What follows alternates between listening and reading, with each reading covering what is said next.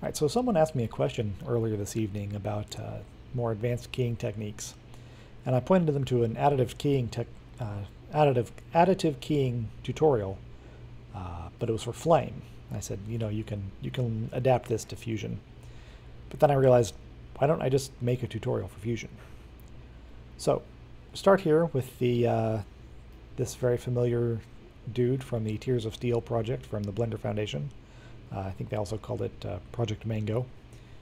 This is free to use. You can, if you can find it, you can download it, use it however you like. And I grabbed a random, let's look at this the way it's supposed to be looked at, kind of stylized warehouse background from Flikr. I should probably attribute this properly. This is "I Don't Need That Kind of Drama in My Life," he told her, by Thomas Hawk on flickr.com/photo/thomas hawk/26033148490. Some rights reserved. Attribution non-commercial. So I won't be making any money from this tutorial. All right, so then I'm just gonna go ahead and do a quick and dirty reformat on this. I know I want it to be a little bit bigger.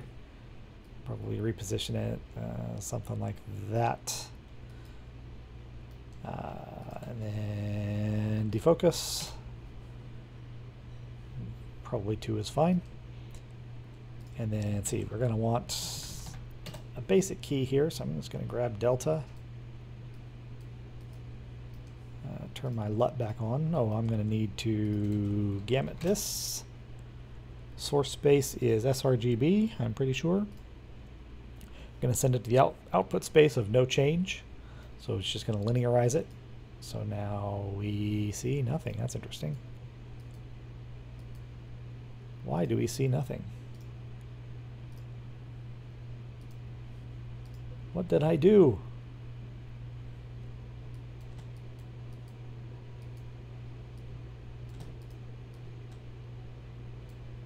Huh.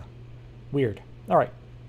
So linearized and defocused.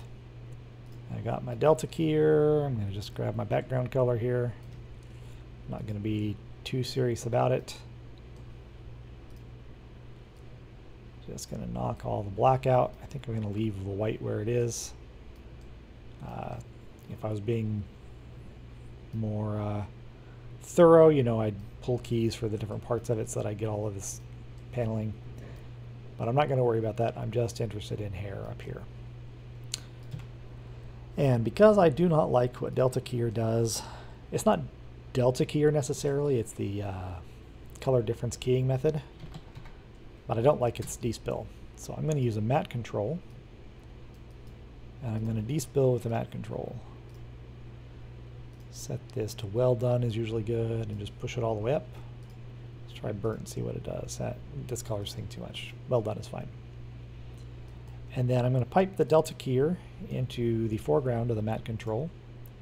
Change combine to combine alpha. And then if we are looking at the checker underlay, we'll see that is doing its thing. But then we want to post multiply the image, so we just totally knock all that out. And now what we see is we have actually lost some of this detail. Like, note particularly this little loop here.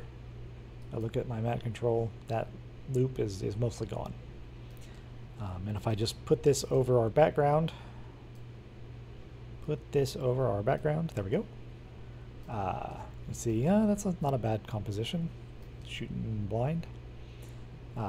We see, you know, this information up here that we wanted to keep is just gone. We don't see it. So we could play with the matte some more, and we'd risk bringing in, you know, all of this noise, and it'd just be a real fight to try and get that back in there. But there is a better way. And they call this an additive key, which is kind of a bad term,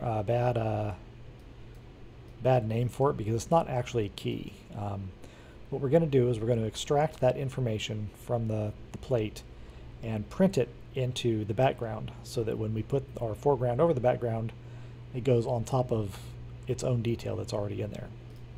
So how do we do that?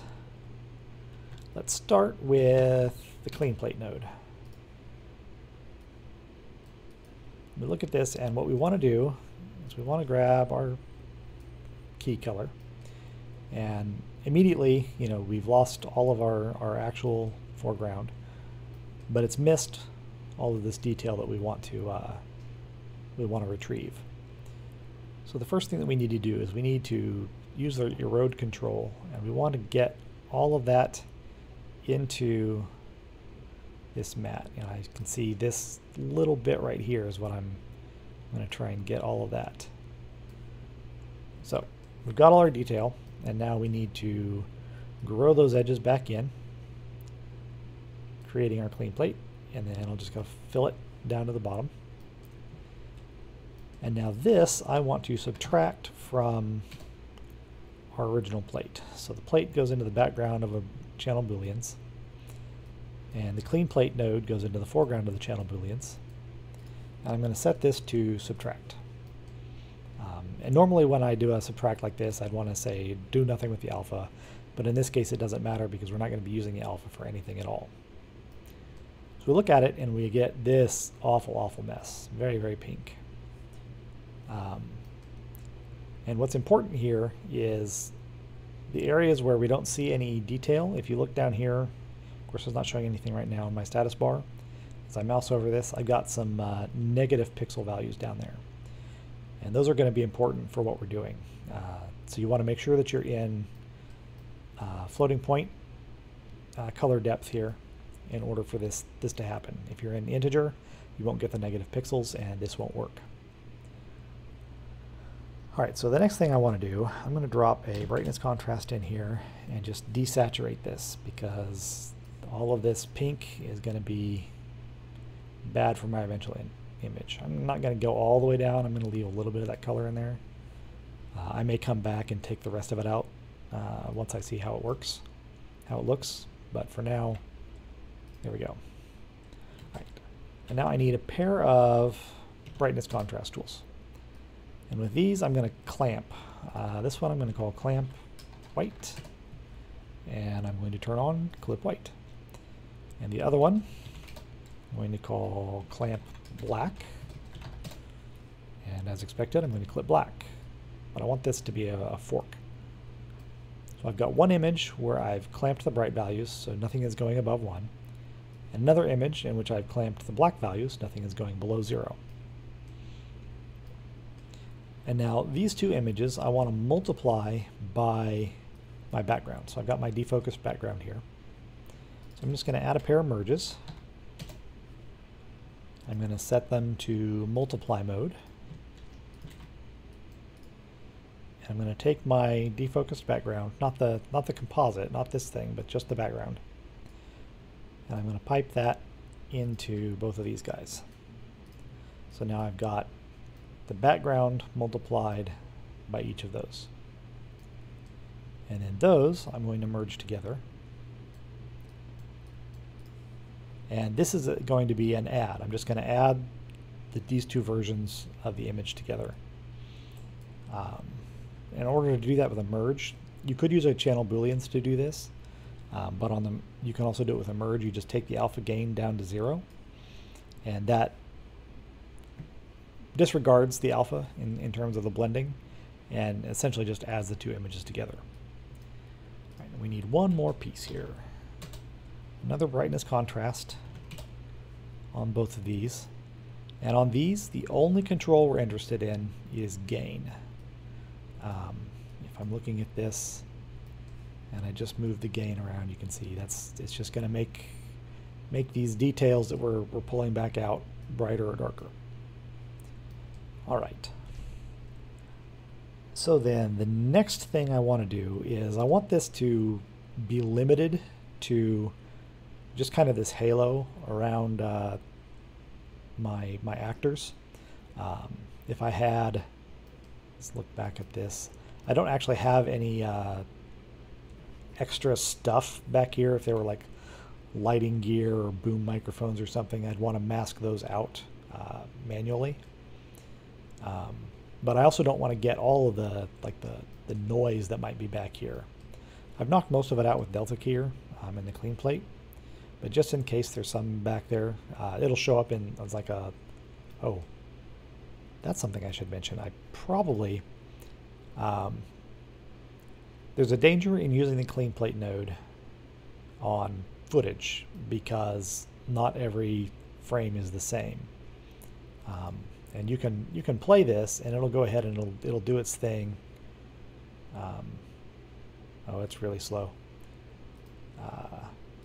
But what you'll find is that the changes from one frame to another will create some sizzle in the edges. So I like to just add a time stretcher here. Remove the animation and just set it to whatever frame I'm looking at, which in this case happens to be 0, so that works out. And set it to nearest. So that way we've just got a freeze frame here. So where was I? I was talking about, right, I've got my alpha coming here from this, so I'm going to just go ahead and make a bitmap node and just really crunch this in. I want this to be a very contrasty alpha, and then I want to erode it. Actually, I want to dilate it. Let's make sure I'm looking at it. Dilate it a bit so that I'm just getting outside of the details that I want to add. Let's just make sure I'm outside all of that. There we go. And I'm just going to blur it a little bit.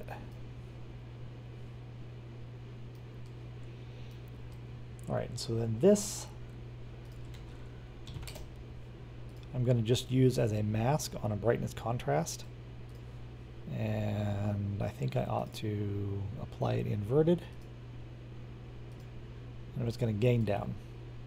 So we've got this, and I'm just going to knock out everything outside of my erosion. And I ought to make that a little bigger. Ooh, maybe a little bigger still.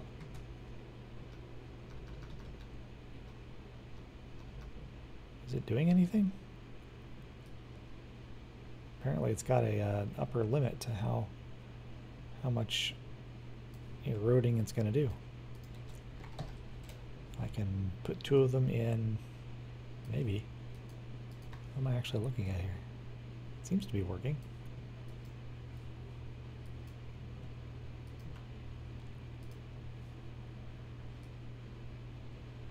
Well, apparently I don't have that information in my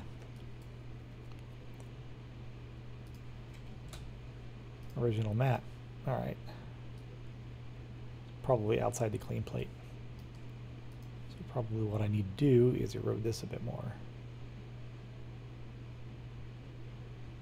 I think I was fine. All right, that's beside the point. So now this is just making sure that any information outside of this bit of mat is not going to contaminate our background. And speaking of contaminating the background, this is where we finally get that going. So I've got my background, and I'm going to add this image to it. And again, a merge with alpha gain down to 0 becomes an add.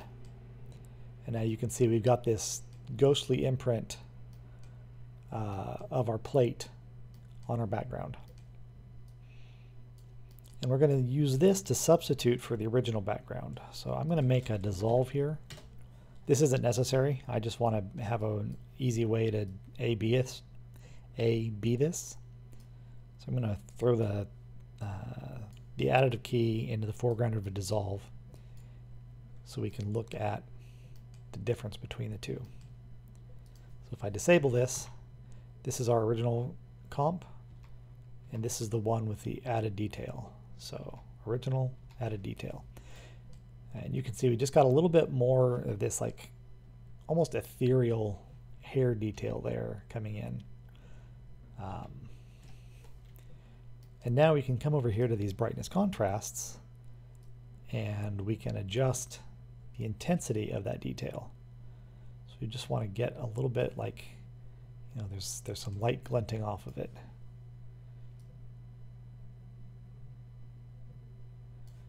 And we can look over it on the other side and see what the black's doing. And you'll notice it does bring in some more of that noise. Got a little noise detail.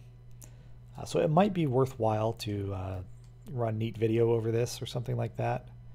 Or if you're in Resolve, it's got a better denoiser than Fusion Studio does. But again, let's just compare. So you can see we got a little bit nicer. We got just some more of that detail in it. And I think I mentioned earlier that I might come back and tweak this saturation. You did get a little too pink up there. So I can just go ahead and cut that all the way down to 0. And this is essentially black and white. And that is the additive keying method as applied in Fusion. Have a good one. We'll see you next time.